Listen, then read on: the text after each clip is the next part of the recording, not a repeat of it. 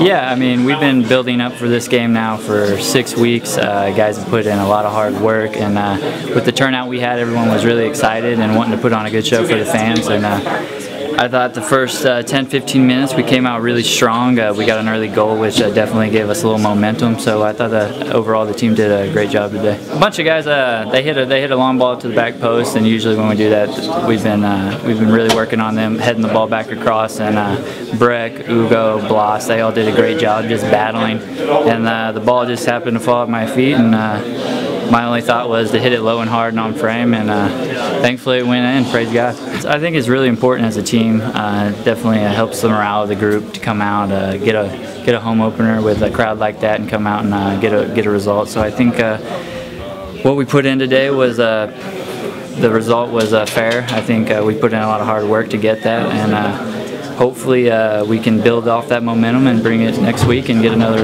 result against Portland.